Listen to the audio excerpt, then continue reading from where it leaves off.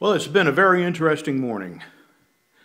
When I was dumping my lamp oil into the gas cans, I saturated myself from my head to my shorts with a lamp oil when one of them busted open.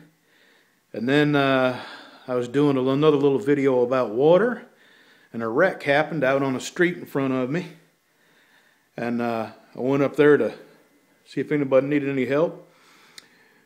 I almost got into a fight when I told the guy to leave that had a cigarette at the wreck, and you could clearly smell gas. And but I'm in my happy place now. All is well with the world.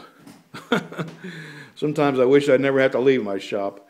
Anyway, here we are. I'm fixing to start the solar oven project. I want to be drawing it out here, and I'm going to start cutting. My next video, my next clip will be of this partially assembled, and at the end I'll be sure and give measurements of everything. Alright, let the games begin. Okay, there's the basic box.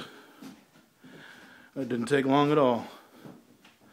I'm going to give you some measurements if you're interested, if you want to copy this. I scoured the internet, man, and I found a lot of websites and YouTube videos, but nobody gave measurements. So this is my own design, and I've incorporated the ideas of a whole bunch of people, too many to even give credit to. It's just I've probably looked at dozens of videos and another dozen forums concerning solar ovens. But let me give you the measurements. This is 5 1/4. This is 20,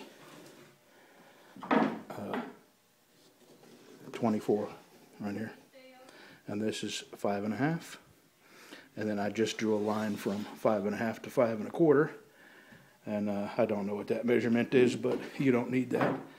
It's 24 wide from outside to outside, and I think that's it. All right.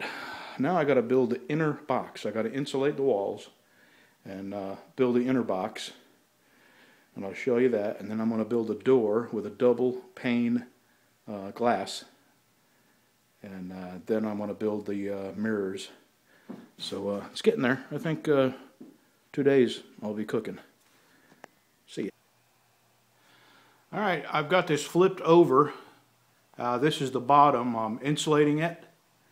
And this is the only place I'm really going cheap. I had this piece of wafer board laying around, and it was the right size, perfect size actually, 24 by 24.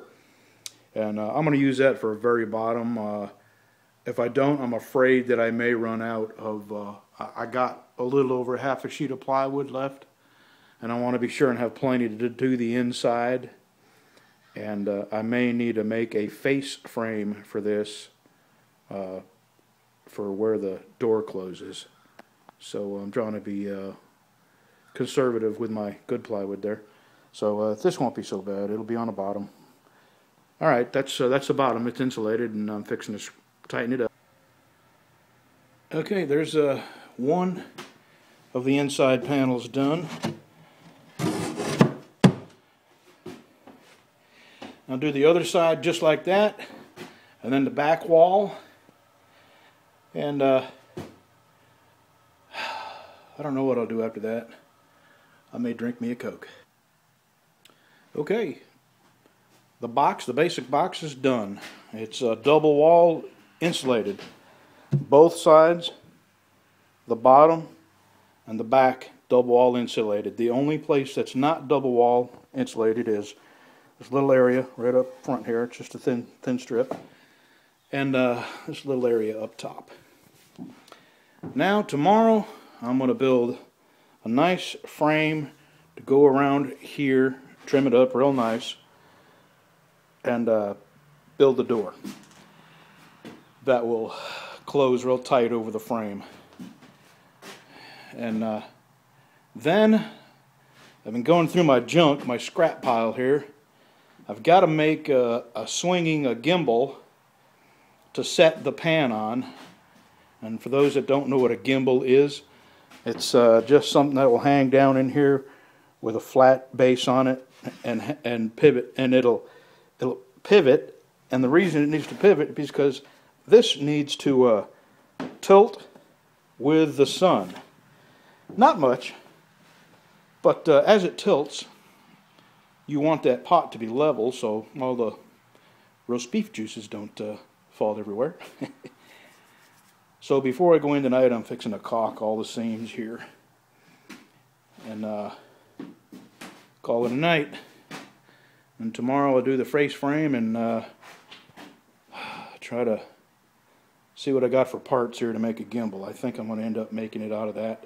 Used to be a tailgate for a little garden trailer I had, and then the reflector. I'm going to have to buy some more wood. I already went through the wood I had, and I'm working with some scraps I got now. I'm going to have to go lumber up in the morning. See ya.